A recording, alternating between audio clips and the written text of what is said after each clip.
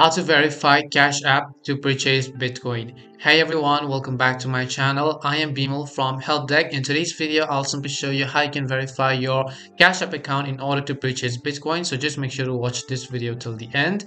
If you'd like to verify your Cash App account in order to purchase Bitcoin, first of all, launch the Cash App and then make sure you're on the home page. Choose the option called Bitcoin.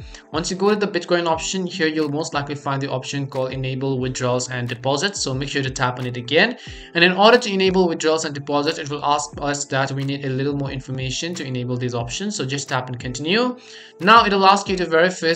First of all, confirm your email address. So go ahead and enter your email address and tap on the next button.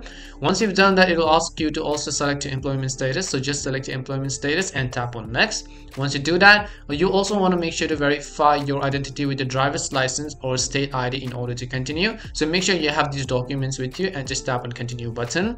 Once you've done so, it'll ask you to scan the back of the same driver's license or state ID, and once you verify the driver's license or state ID as well, you'll be able to see these options that says verification is actually in progress. So now tap on the done button, and on the next page you'll also see verification in progress. And when your verification process is actually complete, you'll see this kind of option that says deposit Bitcoin or withdraw Bitcoin, and this is because you have successfully verified your account.